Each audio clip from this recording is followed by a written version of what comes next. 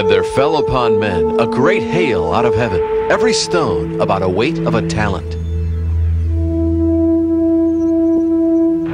And there were voices and thunders and lightnings, and there was a great earthquake, such as was not since men were upon the earth.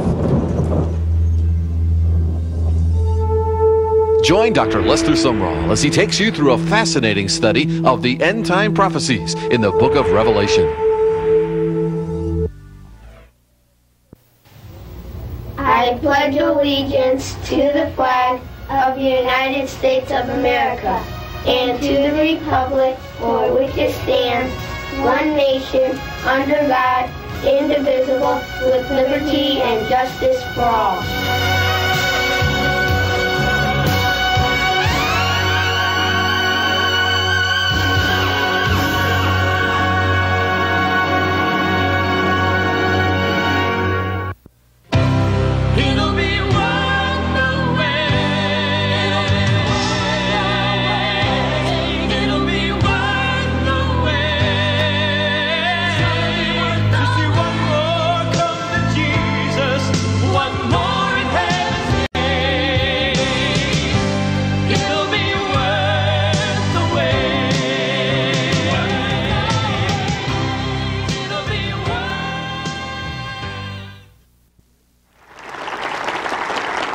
You may be seated.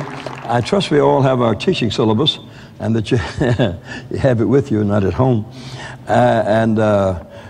We have left space, you know, for you to make your own private and personal notes. And this time the page is at the end of each chapter. And it's marked notes. So rather than having every other page, we have deemed it that way. And the first chapter of the book of the Revelation, we're dealing with amazing reality. And we felt that that was a kind of a foundation situation, you know, that we deal with reality. We deal with the reality of God, the Father. We deal with the reality of God, the Son.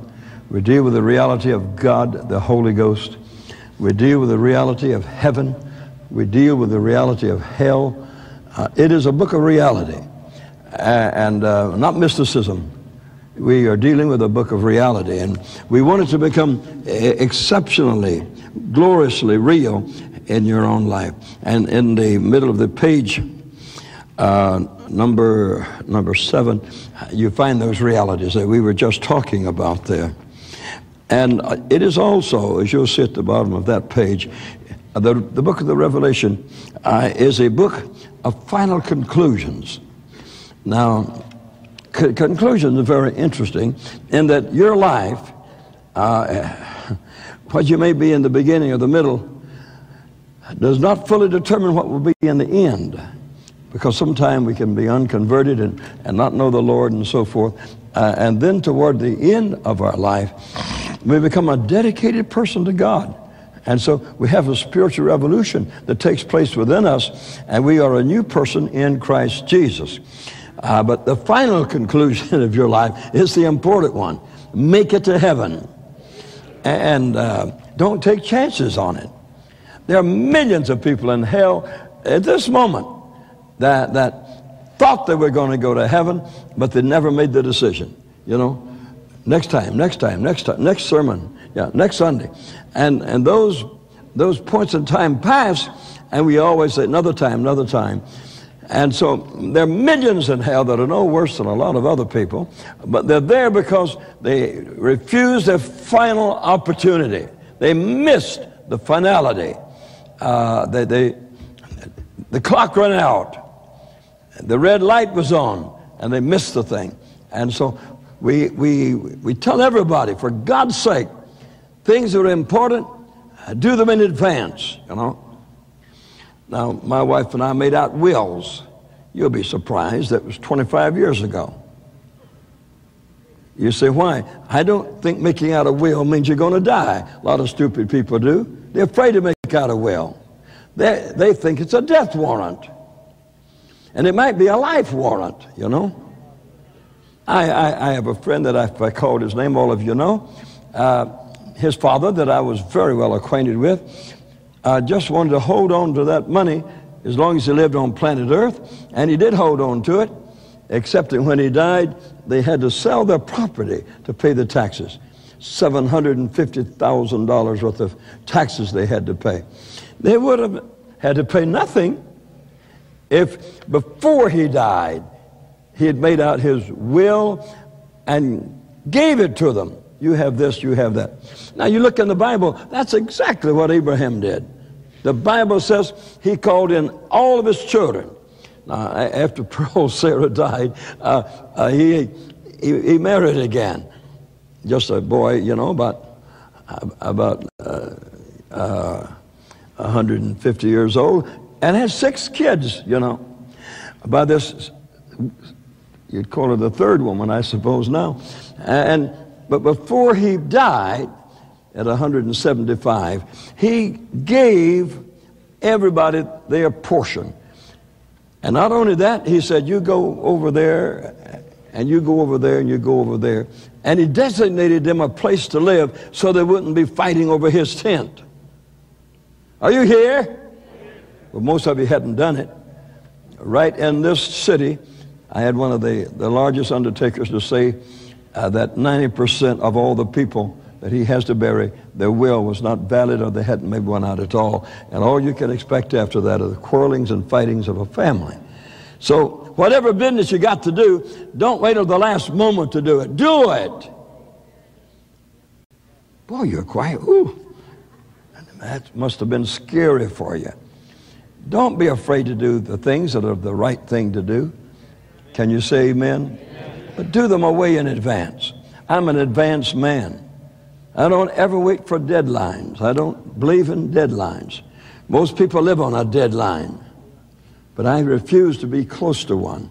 If there's something to be done, I do it in advance so I don't get under any pressure. I like to do things without pressure. And all the people said. And so we find here that the book of Revelation is also a book of final conclusions. What are they? Number one, the conclusion of evil. That's in Revelation chapter 20 and verse 14. The conclusion of evil. Won't that be wonderful?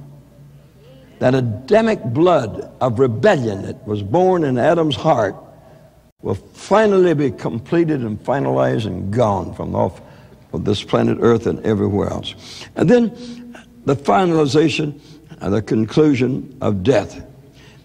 And death and hell shall be cast into the lake of fire. Now, I guess you'd want to look at that. Hell is a place right now where the ungodly are. But death is a monster, evidently, because they're going to put death in hell or in the lake of fire. I mean, it's kind of frightening to think of death being a personality. It says they are going to be put into the lake of fire. So therefore, it's a reality. That's what this whole chapter is about. Death and hell, there will be no more death. And there will be no more hell as far as occupants are concerned. It'll be a finalizing of the situation. So we have the conclusion of the devil. That's in the Revelation chapter 20 and verse 10, that the devil will be cast into the lake of fire forever and ever. And that's it. It's all finished. The conclusion is there. He will never tempt again. He'll never cause people to lie anymore. All of his activities will be concluded. How many be glad for that? Whew. Am I ever glad for that? There'll be a conclusion of transgression. That's in Revelation 20 and 13. That there will be no more transgression, no more fighting against God, no more spirit of rebelling, wanting to do the opposite of what God would have them to do. There'll be a conclusion of the abominations and falsehood, lies. That's in Revelation 21 and 27. And there shall be no wise enter into it, that it may bring that defileth, neither whatsoever worketh abomination, or that worketh a lie. And so that falsehood business will be concluded. You say, why? We'll be able to see right straight through each other in heaven. Are you here? So there'll be no need of telling a lie. because he's looking right straight through you. Everybody will be able to look through each other and see the purity that's there, because there will only be purity there. And so how beautiful it would be. Then we'll have the conclusion of separation. Him that overcometh will I make a pillar in the temple of my God, and he shall go no more out, and I will write upon him the name of my God and the name of the city of my God, which is the new Jerusalem, which cometh down out of heaven from God, and I will write upon him my new name. And so you get some new things coming. Conclusion of some old ones, and the beautiful new ones that we will have. And then you have the conclusion of sadness and tears. I like that one. That's Revelation 21:4. And God, the mighty one, will wipe away all tears from their eyes, and there shall be no more death, no more sorrow, no more weeping or crying, and neither shall there be any more. Boy, that's a good one, isn't it? How many hate pain? Let's say your hand. Woo! When you don't know what to do with it, and nobody else knows what to do with it, and you don't know where to put it. Thank God one day they won't ever. The Bible says, say the Bible says, there will be no more pain. There will be no more hurt. You will never hurt your finger nor your toe, and all the middle of between. That's all going to be gone. For the former things are passed away. Then we will have the conclusion of time. I've preached on that a lot of times here, but I hope you come to understand it. In the Revelation chapter 10, verse 6, and swear by him that liveth forever and ever, who created the heavens and the things which are therein, and the earth, and the things that are therein, and the sea, and the things which are therein. And there shall be time. You say, what is time? Time is a period, a moment of energy in the spectrum of eternity. And so there won't be any more of that. We won't count days, or we won't count months. You ladies will especially like that. You just hate telling people your age. So there'll be no more calculations of age at all. Time will be no more. Time will not be a problem anymore. Yesterday and today and tomorrow will all become like him, like Jesus, in our eternal state, and there will be no more. If you're glad for it, say amen. I'm happy for it. So that's trying to lay the basis of showing you the reality of the book of Revelation, that it's something real, it's something to study, it's something to look into, it's something for you to know about, and for God's sake, don't go along reading fiction, and don't go along reading junk and looking at reading pornographic literature, and don't spend a lot of time with magazines and newspapers. Give God a little time. There's that word time coming up again. In eternity, we'll say, give God our energy, because we will be living in our eternal habitations at that time. All right, number 2 is in the middle of the page there, number 8. It says, Genesis is the beginning of man, but Revelation is the conclusion. And the books in between are related to both sides or both ends. So it don't matter where you read in the Word of God, it's possibly pointing both directions, from Adam down to Antichrist. And so you've got both of them functioning at the same time. In Genesis, man began by walking with God, and then Adam heard the voice of God walking in the garden in the cool of the day, and Adam and his wife hid themselves because they had sinned against God. Every sin produces its own results, and it begins in the book of Genesis. I studied that one time. Well, I have a book on Genesis. You ought to read it. It's the beginning of everything you would be amazed. You say, why did you write a book on Genesis? Well, the Lord spoke to me one day in prayer and said, did you know that half of the total history of mankind is in one little book? And I said, no, I'd like to buy that book. He says, you already got one. He says, it's called Genesis. Did you know that 3,000 years in that one book? 3,000 years of time in that one book of Genesis. Well, that's half of the total story of man. He's only going to be on this earth for 6,000 years. So that's half of his total story is in one book. And that book of Genesis and that book of Revelation, they tie together at the beginning and the end of what we call time here on the face of this earth. So every sin that is prevalent today, what is found in Genesis. And you'll find that in the book. You ought to read that little book. And in Revelation, man is with God at the throne, with Christ, living forever. That's in Revelation chapter 3 and verse 21. And so the word revelation in Greek is apocalyptos, and it means to unveil, to uncover, the lifting up of a curtain. Revelation wants to show you exactly what both sides of the Bible, the Old Testament and the New Testament, that they made. So, as I said in my first words in this class, the book of Revelation is a book of reality, of making things become real, of making things to where you can complete your knowledge of them and so forth. And so it is maybe the most exciting book that we have. The purpose of the book of the Revelation, and as we have already stated, is to unveil Christ.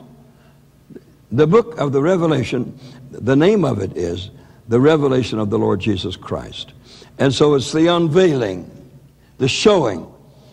In Matthew, you see him as a baby and as a sacrificial lamb. But in the book of the Revelation, he's King of Kings and Lord of Lords, creator of heaven and earth.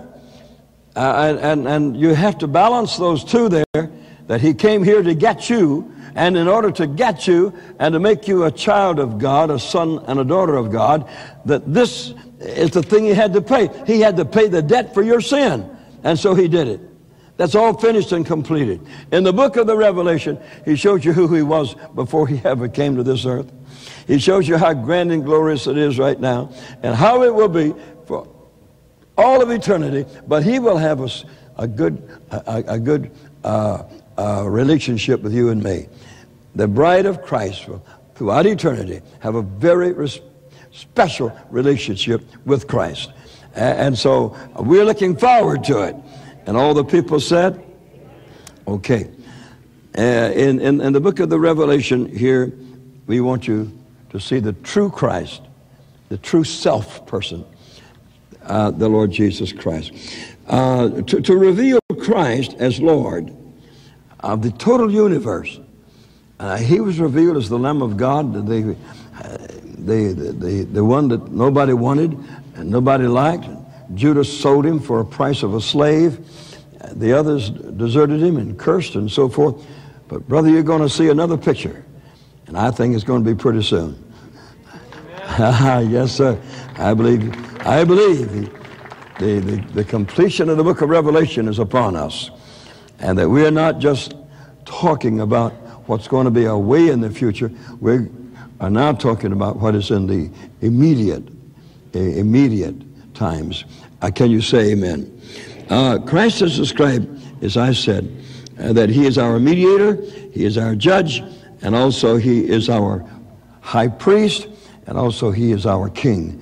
What a wonderful relationship we have with the Savior of the whole world, in Jesus' name. The date of the book of the Revelation, it was written about 96, and about that would be about 60 years after the church was born. And the place of the writing in the book of Revelation was a little barren island called Patmos. It is a small, desolate, rocky island in the Aegean Sea, just off the coast of Turkey, or off the coast of Ephesus. I haven't been out there. I have been in I have been in Ephesus, and I've been to all the 7 churches that are mentioned in the Bible, because they're all in Turkey. It was called Asia at that time. And I hate to tell you this, but there are hardly no Christians at all in any of those places that are called the 7 churches of the book of the Revelation. I mean, geographically, I've been there, and I asked one man, we were in a tourist car looking over the country, and I had him to stop, and I called a man over. I said, "Do you speak English?" He said, "Yes." I said, "This is the city called Philadelphia?" And he said, "Yes." I said, "How many Christians you have here?" And he grinned from ear to ear. He said, "Only Muslims live here. There is not one single Christian here." And so we lost those areas, not because God wanted us to lose them, but because we didn't stay in there. If you don't get people saved, you're going to have a worse condition you had before. Are you here? The children that didn't get saved 15 years ago are causing trouble today in the face of the earth here. So we have a responsibility. To tell you the truth, the home is the creed of the next generation. So you don't want to start fighting the kids for being bad. You ought to spank their parents. Are you here? Yeah, I'm hard-boiled. You know that. The parents ought to go to jail with their kids. If your kids commit terrible things, they ought to put you in jail and let you sit there and think about it. The things you didn't do. You know, the things you didn't say. The times you did not discipline, you see. We got something besides human rights on this earth. We've got human responsibilities. And there's no need of hiding yourself in a corner. One day you're going to report to a great judge, and his name is Jesus Christ. And you're going to come to account for what you ought to have been, should have been. And all the people said, all right. And now, in your number 6 here, I love it very much. John, who is called the beloved one in the Bible, he is the writer of this book. The Holy Ghost is the author, and he wrote it down through the inspiration of the Holy Spirit. The visions, and all so the truths recorded in this book were revealed while he was praying. He was on the Isle of Patmos. He had been ostracized. He had been deported to I guess he was such a power until they just couldn't stand him. And imagine taking an old man like that, an old man like that, and putting him on an island by himself. And rather than grumbling about it, he opened his eyes and began to see angels. That's not bad, you know. That's not bad. But he was exiled on this island that is called Patmos. And in the kingdom and the patience of Jesus Christ was in the isle that is called Patmos for the word of God. You ought to underline that. Some people get persecuted for stupidity, and you can't really blame God for that. And all the people said, John was a very old person, but his mind was clear, his heart was clear, and he wrote down the things that God told him to. And so the book of the Revelation is on schedule. It's on schedule right now. It is being, at this moment, revealed more and more to the world that we live in. The scope of the book of the Revelation, he says, write the things that you have seen, that was in his day, and the things which are, that was in his day, and the things which shall be hereafter. So he was writing current history, and at the same time he was writing prophecy for the churches are way out in front, even unto this day. And so if you turn your page there to page number 10, it says the object of the book. The name expresses its objective, that we are to show you the revelation, the revealing of the Lord Jesus Christ. And so Genesis means beginnings. The word Exodus means going forth. The Gospels means good news. And this book is not primarily a prediction of the end of the ungodly, but rather a revelation of Jesus Christ. And we ought to remember that. Yes, the judgments are in there, but that's not the primary thing. The primary thing, every page, just at the top of the page, right, revealing Jesus Christ. And just let that thing stick there. The book of the Revelation is to show us the ultimate end of the Lord Jesus Christ. And all the people said, in the book of Revelation, chapter 1, verse 3, it says, "Blessed is he that readeth the book." Yeah, if you don't read it, you don't get blessed, you see. And they that hear the words. If you can't read, you can hear, you can listen. And they hear the words of the prophecy. And then number 3, that he will keep those things which are written therein, for the time is at hand. Now that's the call of God for all of our lives in Jesus' name. So we hope that the book of Revelation, as we proceed, will simply bless us all in Jesus' name. We will be beginning in our next lesson with the 7 churches of the book of the Revelation. We'll be telling you so many things about them till you will be surely, because they do represent the spiritual condition of the world right now. All the things that were in those 7 churches in John's day is also in the church today. And so it's going to be a magnificent revealing, a showing forth of what God was and what God is and what God is going to be. And I'm ready for it. How about you? I believe that Jesus Christ is coming soon. I mean, way down inside of me, I believe that Jesus Christ is coming soon. I want to be ready when he comes. I want my spirit to be ready. I want my forgiveness pattern to be right. If you're going to hold grudges against people, you may not be ready when the Lord comes. Get that out. You say, but I've been mistreated. Well, maybe so. Maybe you have, not only that, but maybe you have mistreated someone. If you know about it and you find out about it, ask forgiveness. It's very easy for me to ask forgiveness. Any of those people around me, when I'm wrong, I just say I'm wrong. Because anytime you set yourself up, to say that you know that you're right, at that moment you're wrong in saying you're right. So the best thing to do is to have a sweet spirit inside, a spirit like Jesus. He loved Peter after he cussed, and would have saved Judas if he'd knelt down and asked forgiveness. He's a great forgiving Savior.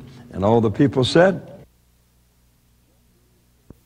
1 million souls for Jesus. This is the challenge. How do we meet this challenge? It's easier than you think. For just $1 a day, you can be a part of bringing the good news of Jesus Christ to over 10 million American households.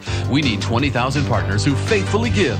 Only 20,000 partners out of 250 million people in the United States. With just $1 a day, we could win 1 million souls for Jesus. It's imperative that we act now and occupy until Jesus comes. 1 million souls for Jesus. Now is the time.